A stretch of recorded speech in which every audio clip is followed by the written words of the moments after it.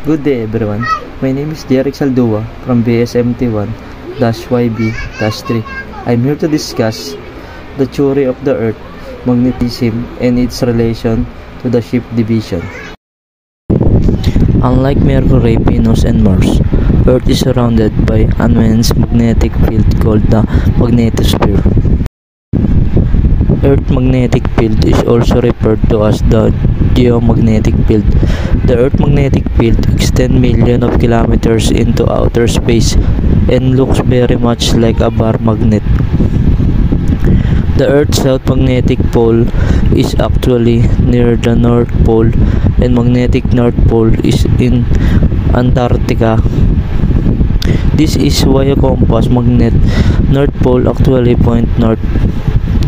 The Earth's magnetic field extends far and wide, but is very weak in field strength.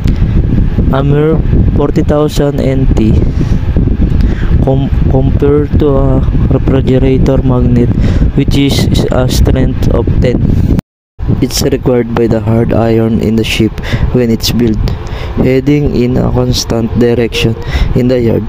Continuous heating, hammering, bending, and welding causes the Hi molecules to align themselves in the direction of the Earth magnetic field at the location, thus acquiring permanent magnetism. In addition to its permanent magnetism, a ship acquires induced magnetism when placed in the Earth's magnetic field. The magnetism induced in any given piece of soft iron is a function of the field intensity, the alignment of the soft iron in the field, and the physical properties and dimension of the iron. Variation is a magnetic interference common to all vessels. Deviation is a magnetic interference unique to the vessel itself.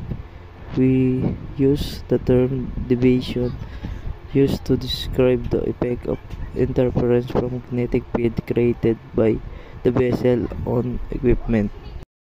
The needle in a compass is magnetized and freely suspended, and it aligns itself with the Earth's magnetic field.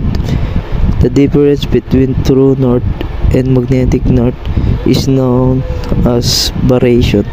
It's measured in degrees and minutes, and it's shown on your chart in the compass rows.